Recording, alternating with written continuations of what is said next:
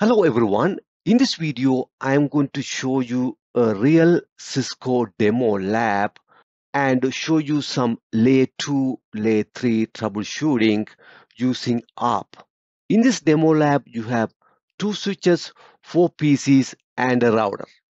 Your task is to find out the IP address and MAC address of these PCs. In this situation, you are working remotely and you do not have direct access to these PCs.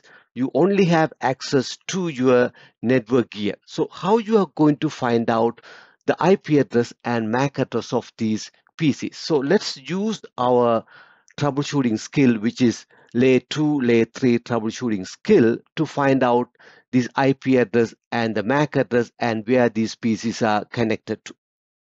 So let's go to switch 1 and issue a command show VLAN, and these 2 PCs are connected to VLAN 62, and you go to switch 2 and issue a command show VLAN, and these 2 PCs are also connected to VLAN 62. So all these 4 PCs are connected to one VLAN, and go to this router and find out what is the IP subnet associated to VLAN 62. To do that, issue a command show IP int brief, and you have 2 IP addresses here. So let's find out which is associated to VLAN 62. To do that, issue a command show run int eth 0/0.21. This is associated to VLAN 1, which is the native VLAN. So this should be the one associated to VLAN 62. So issue a command eth 0/0.134. Sure it is connected to VLAN ID 62. So the subnet we are looking at 10.10.10.0/24, because subnet mask is 255.255.255.0. So now let's look at the ARP table. Show IP ARP, and you only have the ARP information for these 2 VLANs. That is the SVI for these 2 VLANs. SVI means switched virtual interface. That is the layer 3 interface. So your main purpose is to find out the IP address and the MAC address of the devices connected to this subnet associated to VLAN 62. To find out all the devices connected to this subnet, you can do a ping for the broadcast IP, and you can find out all the IP address belong to this subnet and their MAC address. So issue a command ping 10.10.10. The broadcast IP is 255.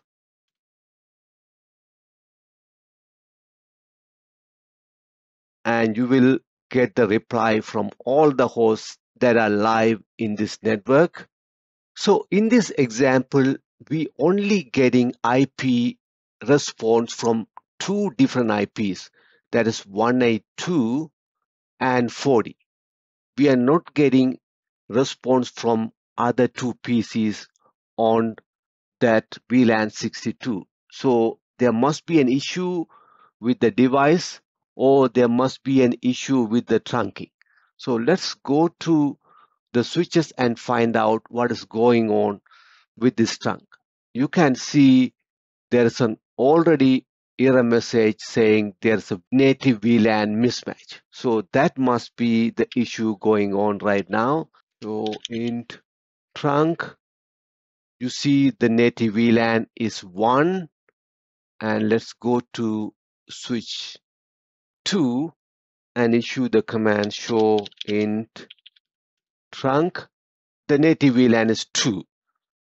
So we need to fix the native VLAN on the trunk to resolve this issue, and other two PCs respond to the ARP request.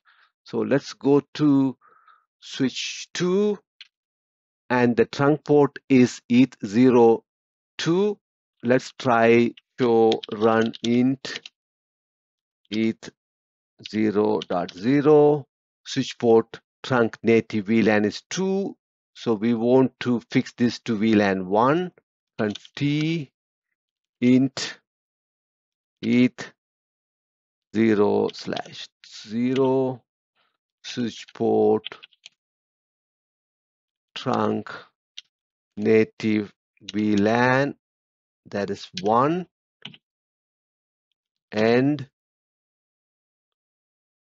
now we go to R1 and do the same thing. We should get 4 ARP response.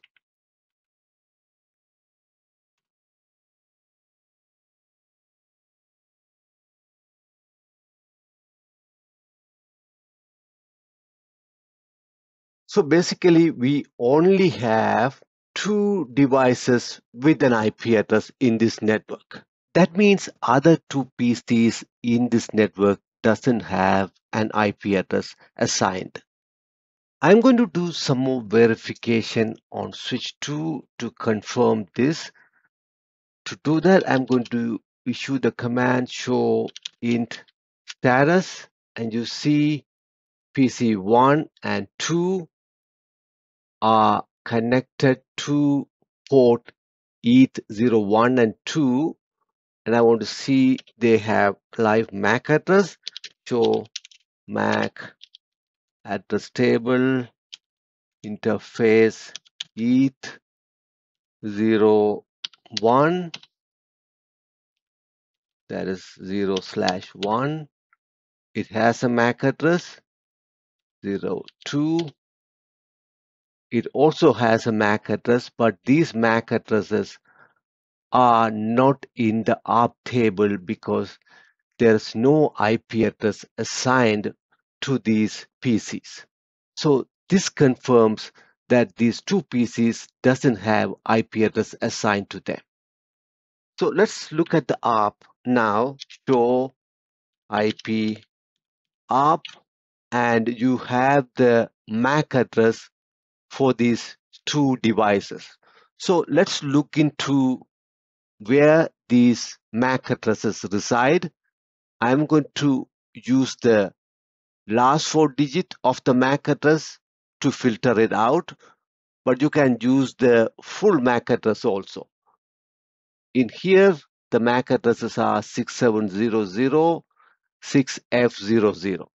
So let's go to switch 1 and find out show MAC address table include 6700, 6F00. Let's go back here and find out 6F00, 6700.